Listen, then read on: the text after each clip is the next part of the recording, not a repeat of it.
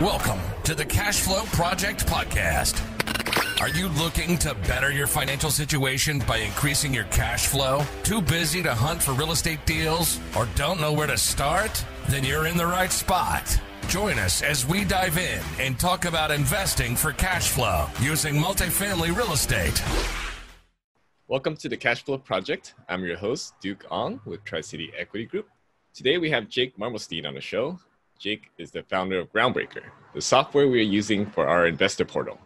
It's a secure platform for syndicators to house and distribute investor documents, do ACH disbursements, and communicate with investors.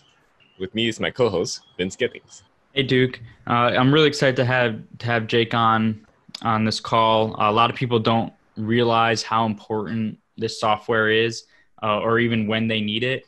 So Jake really goes into a whole lot of detail, gives us a lot of information, a lot of tips, a lot of golden nuggets, not just the software side of the business, but also just being an entrepreneur and growing a business from the ground up. So definitely stay tuned and enjoy the show. Jake, welcome to the show. Thank you, Duke. Pleased to be here. All right. So tell me more about the origin story of Groundbreaker and how that fits into the commercial real estate tech world. So, yeah, the story is that I was doing the grunt work of having to manage all of these Excel spreadsheets for my investment firm. And I was banging my head up against the wall. I really worked a lot after hours trying to handle all the different things I had between file storage, emailing back investor information, one-off requests, handling the data and keeping all the data accurate, and then doing, back of the envelope calculations for deals and see if they would pencil out, to then putting them into presentation materials that we could then use to present to an investment committee of investors. All of that was very manual. And I remember printing out PowerPoint presentations for my boss to go through them with a red pen and mark whatever, formatting errors or numbers that needed to be changed. And it was a very repetitive, monotonous process of being able to maintain the work that we had at the company. And we were a staff of 5 people, lots of opportunities on the table, but we couldn't get to all of them because of the way that we were doing things. And I wanted to be more efficient, and I looked in the market to try to find something and really couldn't. So that was where Groundbreaker became a seed in my mind. And then I ended up finding other people who were interested in this idea, one with an investment banking background, another with a software development background, another with a securities background. And then we had the trifecta. So we went off to create Groundbreaker. And that was maybe a year and a half after the Jobs Act passed in 2012. We were able to get a lot of attention because we had a platform that people could use to put their deal up on the internet and have investors view that deal. What we didn't know was that all of these other players were going to come into the space and offer real estate crowdfunding solutions, and that real estate crowdfunding was going to be a huge buzzword and then take a nosedive in the other direction. But at some point, we decided that we wanted to offer a software that helped people to be able to have their own environment that they controlled, and they could use it to be able to operate their business more efficiently. Yeah, so it sounds like just like scratching your own itch, right? Yeah, essentially it was that. And then after we launched, listening to the market and listening to people talk about, the different things that they saw in the product and what made it valuable. And what was really talked about the most was having privacy over your own investor list and being able to manage your own data. Whereas at the time, real estate crowdfunding was offering access to capital, but you had to give up all of your control over your branding and what deals they might fund, and really even your investor base. There was no real ownership of those investors or which investors invested in the deal. So people were concerned about that a lot. And we saw that there was a unique value proposition in our solution because of those the things that we could bring with efficiency and being able to have control over those investors. Got it. So how did you set up the company? Well, I mean, just with a Delaware C Corp, and just, I don't know what exactly is the underlying question. Like how did you start it? Like what kind of structures? Mm-hmm. Like who's on your team initially, and then how did you hire scale? Essentially, we started with the founders, which had various backgrounds and complementary skills, from investment banking and structuring transactions to securities law, and being able to understand how to build a PPM, and then engineering and being able to build the platform itself. And then I was kind of like more junior on the real estate side, but understood the whole picture and could do sales and kind of be that jack of all trades that the team needed. And we had a challenge being able to get to that next point of growth where we validated our concept. We kind of validated the concept, but didn't end up raising any money. There was some founder disputes and issues over what direction the company wanted to go in. And ultimately what happened was I ended up taking the company in the direction with the software, and the other founders kind of dropped off. And I had to end up doing a recapitalization, taking control of the entity, cleaning the cap table, and then restarting the team over time and having more people join. So it's been a really long journey. But what I found is that, yeah, it's been a great learning experience. So we ended up filling holes where we needed as we went along.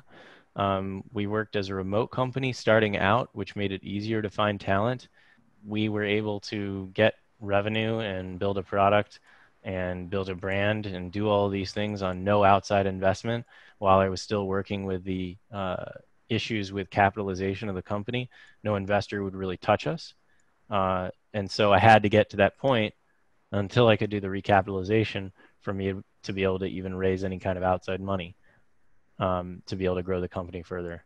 Yeah, tell me more about that recapitalization or that the Series Seed round. Well, we had along the way we were in dialogue with one of the former founders of Real Capital Markets, and he was very interested in Groundbreaker. He found us. He was looking to start his own real estate fund and wanted to use our software. And just through those conversations, I was able to build a relationship.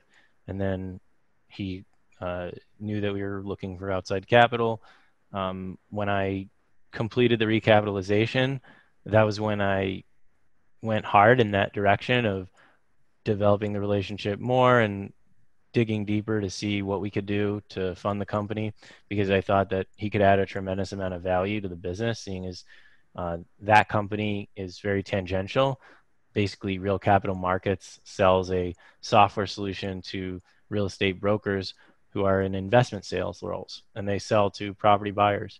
So the same property buyers that are buying those assets over that exchange are the end users of Groundbreaker, maybe a little bit more upper middle market, but he understands ultimately that market and who those people are.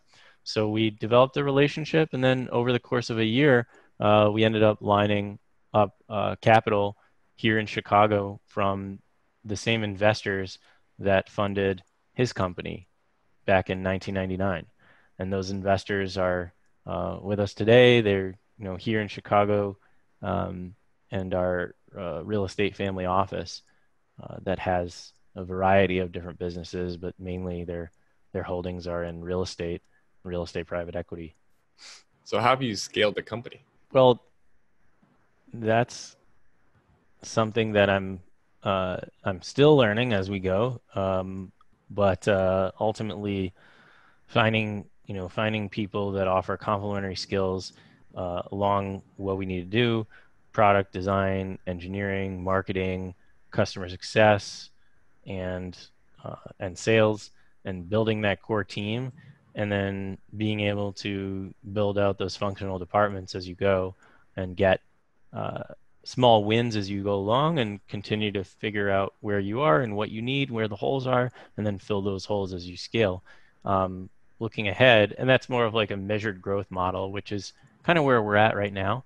When we look to really grow and scale and multiply our growth exponentially, it's looking at what we've done, seeing how we're performing on certain key metrics, and being able to understand where those metrics lie and what investment dollars we can put into the company to be able to make those metrics improve, or for us to be able to handle more volume at those current metrics so that we can grow the bottom line of the company.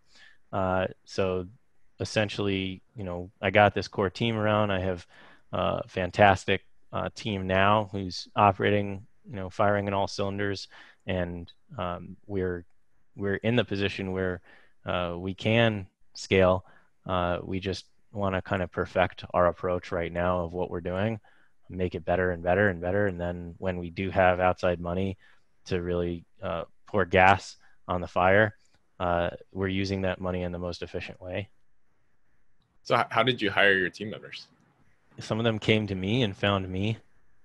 We were in a accelerator program in Puerto Rico, and well, that's a whole other story in itself. But we were working there and growing pretty quickly in terms of adding new customers that year. That was back in 2017.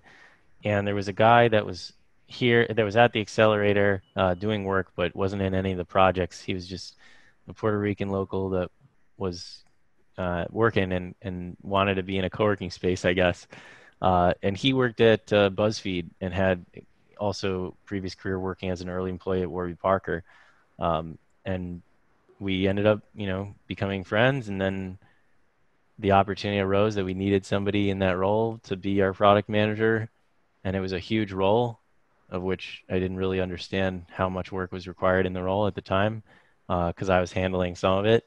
And then we ended up, coming together and bring him on board the team. And it was a huge win for us as a company to get somebody with that kind of experience on board. And it just kind of happened. After that, it's understanding what exactly you need at the time and being able to describe that role extremely well, know what it's not. So for our customer success role, we ended up actually putting out an ad, and we got a bunch of applications, and we were very lucky to find the person that we found who's now in the role.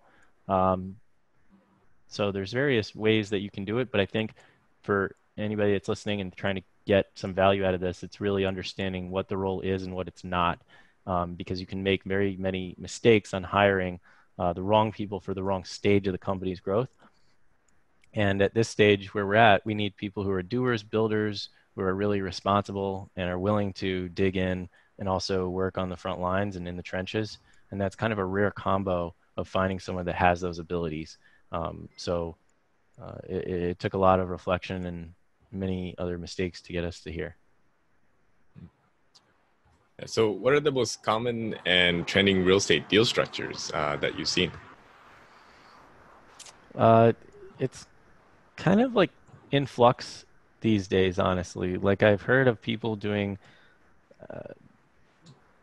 three, like a pref and then 2 tiers of a waterfall structure as the typical, like an 8 pref, and then some kind of a split up to a 12, and then there's like a home run split at the end.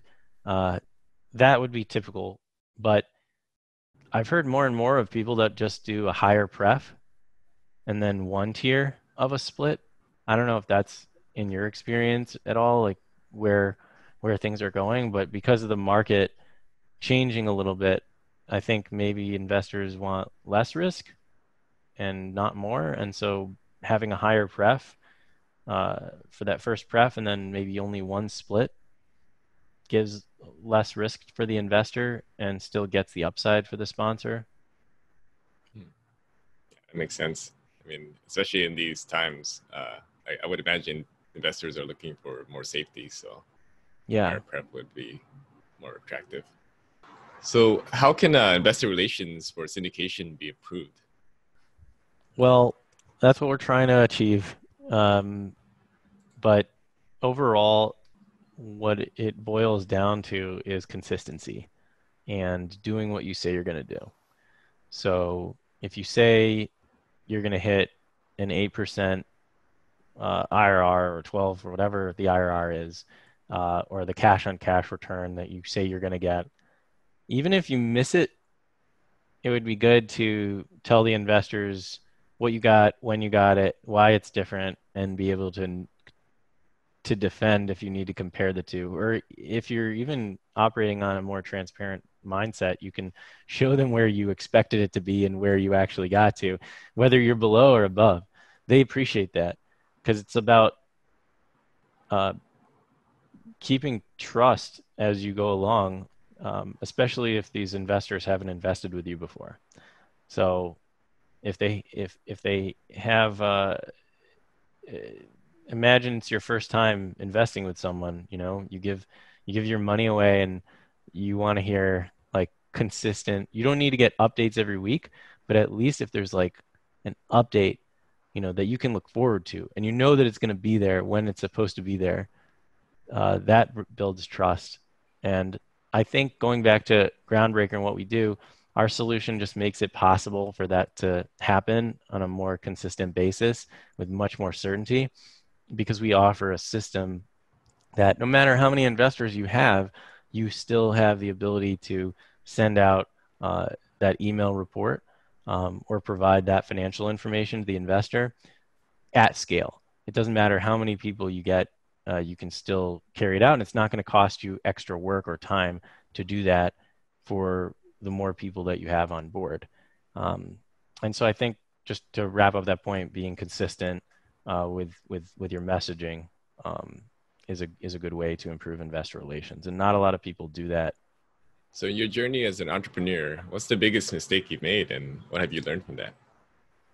So it's part of learning. Like, you don't know what you're getting into when you start and embark on this journey. There's no way to know what you're going to have to face and what you're going to have to know and learn to be able to succeed. So I'd say it's really getting outside help. Having a mentor and an advisor is the biggest thing that I've done to impact, my journey and help to see my blind spots so that I don't make as many mistakes. You still make them, but having somebody who's been there and done that is immensely valuable. And no matter like what you think it's going to cost you up front, it'll save you money and be a good return on investment in the long run. I firmly believe that. So for folks that are thinking about getting like coaching or advisory, it's definitely worth it if the coaching is effective and other people have tried, and it's you have to obviously vet the person and everything, but having that outside advisor is very helpful. So my mistake was not getting one earlier. A lot of times what I've seen that for coaching is people get stuff like that because they're told they're supposed to, but they're personally not ready to get a coach or a mentor. Like, they're not ready for the mentor. Mm-hmm. And then what happens is they don't do anything. Like, they don't do any of this stuff they say, or they do it and then just fail because they weren't ready for it. And then they go on and start dogging, this brand of coaching or whatever, or this person. And it really wasn't the coach or the mentor's, fault. It was just, they just weren't ready and they weren't willing to put in the work, or they just weren't at a point in their career, their, maturity level to be accepting of that kind of stuff. So that's what I've seen in most cases when it comes to coaching. It's like, it's all really good, but the student has to be ready for it. Right? Yeah, Vince, it's true. It's just, that's part of the reason why I didn't have one. Maybe, wasn't aware what I needed to do. So very, very true. You have to be open to getting the feedback and welcoming it and making an impact with it. So before the call, we were talking about the importance of investors knowing how to vet and compare software. I know you said that was like a whole podcast on its own, but would you be able to take a couple minutes just to recap like whatever the key points of thoughts when there's people like out shopping around? Sure. So my experience being in the space for almost like 6 years now tells me that real estate people on average don't they don't have a lot of experience evaluating software and technology. Sometimes they think that just because somebody's in business that they have a good application, that it does all the things that they in their mind think it does, or that the company has the best intentions and is a good company. And for the most part, that could be true, but it's important to use the information available to be able to make better interpretations on the company and the product, to then know what you're dealing with. And I'd say looking at how much a company provides about themselves is very telling. Like, do they have a page on, do they have a good website? Because the way that your website is designed and looks is probably a reflection of the way that your software is designed and looks and performs, because it takes programming to build a website. So you get to look at the quality of the work of the engineering team that did that by just looking at their site, and their, the level of design that they're happy with. So that's a good reflection right off the bat. And then just, do they have a team page? What does their team look like? Who are their investors? They have investors. How is their company, able to run and operate? And how many people do they have working on the product? Do they have a good engineering team? Is it sufficient enough? And if you have like one engineer in the team and there's a bunch of people doing sales, then you can kind of tell that like the company's more focused on revenue and less on product. In a time like now with this real estate investment space, it's a relatively new, product. It hasn't been around before. So everybody's new. So that would be a red flag if you don't see a lot of engineers on a team working on a product, because they need to be able to build it. It's not like it's something off the shelf that they could just repurpose. And it's not easy to build, despite what everyone thinks when they say that could be easy. It's not. It takes much longer than you think. So just being able to evaluate a company by looking at them and their background and who they are and what resources they have is a very good indicator. I think next, it's just important to be able to understand what it is that you want, what it is that you need. Don't be fooled by fancy bells and whistles and a high price point for a software and a team that makes you think that you need this because you're going to be more official and more professional with your investors. If you're just starting out and you need something that's simple but does the job, then just look at what is the output that you're going to get from the application, from the vendor that you're working with.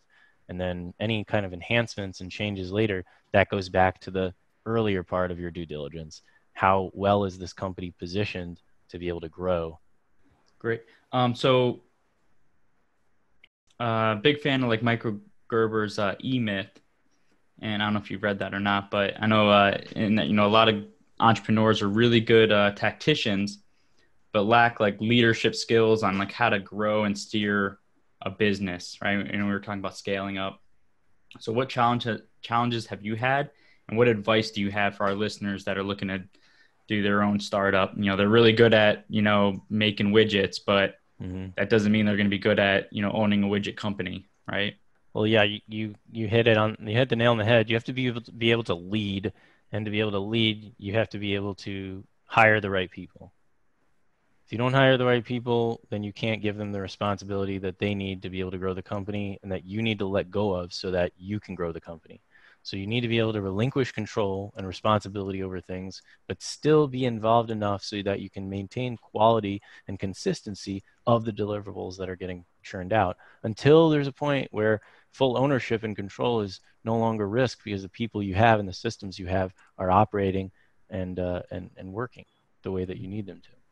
So it's really about hiring, and not just being good at hiring, but knowing what you need, who you need, when you need them, at what stage, and then being able to get those people motivated and give them the right, upside and compensation and vision so that they know that what they're doing is more impactful and meaningful than whatever else they could do. So, yeah, you have to give your people a why, so they have buy-in, right? Exactly. So they buy in, they take ownership of the process. Then it's not just a job, that they have ownership, and they know that they can affect the outcome of this product. All right. So what are your best ninja tips for real estate investors? Well, okay. Maybe I can focus that down to like, And it could be something you've already said in the last 30 minutes. yeah, I mean, I'd say you got to have like do your like Duke could probably chime in here, but do your first deal on your own, and if you can, so that you can learn on your own money, because you'll go into the next deal that much better. Uh, I don't know, Duke, if I would recommend that to knowing where you are now, but I personally would feel better knowing how many mistakes one will make when they're learning. So do it on your own and learn the mistakes yourself on your own money, because it'll mean a lot fewer issues later on with investors if you screw up. Um, and then like don't I don't know, don't spend too much money out of pocket on things you don't need. Get a Squarespace site, get a Wix site, get a Weebly site. Like don't buy a fancy website and get a designer, and who cares about your logo? Like just get a deal done. MVP everything. Yeah, I think for the and I advocate for the same, especially going into syndication. It's not something that's easy at all. And even for me, I've had 10 or so or more multifamily deals before we did a syndication, and I still like got taken to school on some things like Groundbreaker, like your software. Like you don't need that buying a 8-unit, right, like apartment building, right? So just learning that whole side of the world is very very challenging, especially when you think you have a good grasp of what's going on. So yeah, I definitely advocate for like sandbox properties, what I call them. I used to just go buy something small, like even if it's whatever you can afford at that time, a 4-unit or something like that. Learn the process of owning, managing, buying, exiting real estate. And the big one for me is like a SWOT analysis, right? Like understand where your strengths are, where your weaknesses are. That way, when you're looking to scale up, who you need to bring on for partners, because you know where your weaknesses are. So it would make sense to go find a partner that complements your weaknesses with their strengths, right? So I definitely advocate for that. And then, scaling up to syndication later on, once you have a good grasp of the business and especially what your weaknesses and strengths are. So absolutely. Well, that is it for me. All right. So what is the best book that you recommend? All right. Fiction or nonfiction? Nonfiction. Nonfiction. Okay. Well, now I'm interested. We got to hear the other one anyway. One of the best books was this book called Millionaire Next Door. Yep. Because, yeah, if you're thinking about wealth and your objective is to be financially independent and create wealth for yourself and maybe even future generations, that book sort of opens your mind up to what's possible and how you can achieve it. And it's one of those things that expands your mind, But it's by Thomas Stanley. If anybody's looking to, I pulled my copy up. But then there's also other ones that I like. I've got Sam Carpenter, Work the System. I really like that book for people who want to be process oriented in their business. It's just a good framework to think about. It's all about building working procedures and establishing the structure and documentation of a business to operate. And then what's your superpower?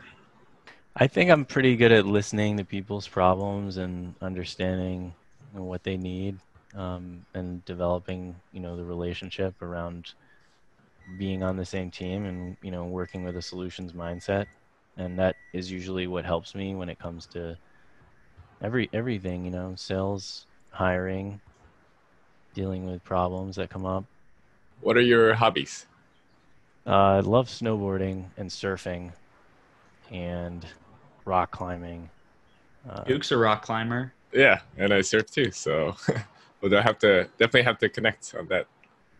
Yeah, man. Hawaii's waiting for me. So yeah, what is your favorite travel destination? I probably haven't discovered it yet, but I've been to Rio de Janeiro and lived there, and I have to say it's one of the most amazing places I've been in the world, and beautiful because it's got mountains, it's got beach, it's got city, there's culture and music there. So that's why that one. Also, San Sebastian in Spain is phenomenal. It's got it's got the same kind of attributes. So that kind of combination of mountain, city, and beach is nice. All right. So as we wrap up, do you have any requests for our audience, and how can people reach out to you? Yeah, if you're looking at getting involved in real estate syndication, or you are syndicating and you're looking for a better way to do it, then you can always go to groundbreaker.co, look at our software, get in contact with the team. Even if you're not in the market to buy anything, we're happy to talk with you and shed some light on what you're dealing with. So you can contact me, Jake Marmulstein, at groundbreaker.co, and just fill out the form on our site and we'll be in touch. All right. Awesome. Thanks so much for your time, and I'll see you next time. Yeah, thank you. Hey, Duke, that was an awesome show here. Definitely some awesome ninja tricks and golden nuggets from Jake. I love his points on hiring the right people at the right time. So as a leader, as an entrepreneur, you're going to be the tactician at first, and you're the expert at whatever that thing you're doing. And at some point, you need to start scaling your business and being able to be cognizant and aware of making sure you're hiring high quality people to take on, to delegate tasks to, that they can take those tasks and run with them. That way you can step back a little bit and grow the business. So it's a key point for entrepreneurs to know when to put that leadership hat on. Another thing he brought up was make sure that when you're growing a business and you're trying to do a new startup, to make sure you're spending your time and energy on the right things at the right time. So we see it all the time in real estate, especially new people come in and they fill their calendars and their schedules with like busy work. Like, I'm going to go spend 3 days building a website, or a whole week designing my business cards and going out and getting magnets for my car and let everybody know that I'm a real estate investor now. But they've never done a deal, and they don't have deal flow. They're not talking to brokers. They're not out there getting soft commitments from potential investors. Like, they're not doing the work that matters. They're just filling their time with just busy work that they go weeks and like, wow, I got so much work done. Look at all these check boxes I have on my calendar. I'm crushing it. But really, they're just I don't know what you want to call it, delaying. Like, they don't want to spend the time on the things that matters. They're just filling their schedule with like busy work. So just being cognizant of that. I was like, is this task growing the revenue of my company, or is it not? Because if it's not, and you're a startup, you need to not be doing that. You need to be focusing on building, increasing the revenue of your company, getting lead generation in, and closing deals. Also the transparency. So that's a big one for us. We value transparency and trust a whole lot. So having his tip on being transparent with, for him to be transparent with us as a vendor to the investor, to the client, but also turning around and putting that on us as the syndicators, as the managing partners. Like, hey, we should be transparent with the investors just as much, right? So here's our projections for this quarter, or here's what our assumptions were, and here's what our actuals were for this quarter. And that really builds that trust and understanding. So even if we go over budget on something, don't try to hide it. Don't try to, wash it out with other tasks or other things. Just like, this is why we went over budget on this task, and this is what we're going to do to make sure we don't do it next time. And investors are usually a lot more understanding if you show them the whole process. So like, this is what happened, this is what we were thinking, and this is in reality how it played out. So transparency definitely breeds trust and understanding, and that goes in anything in business. Yep, couldn't agree more. Check out the show notes for a discount on Groundbreaker if you're a syndicator looking to take your investor relations to the next level. If you're interested in connecting with us, go to tricityequity.com to learn more. To connect with like-minded investors, join our Facebook group, Honolulu Multifamily More. And if you found value in this podcast, please share and give us a rating and review on iTunes. See you next time.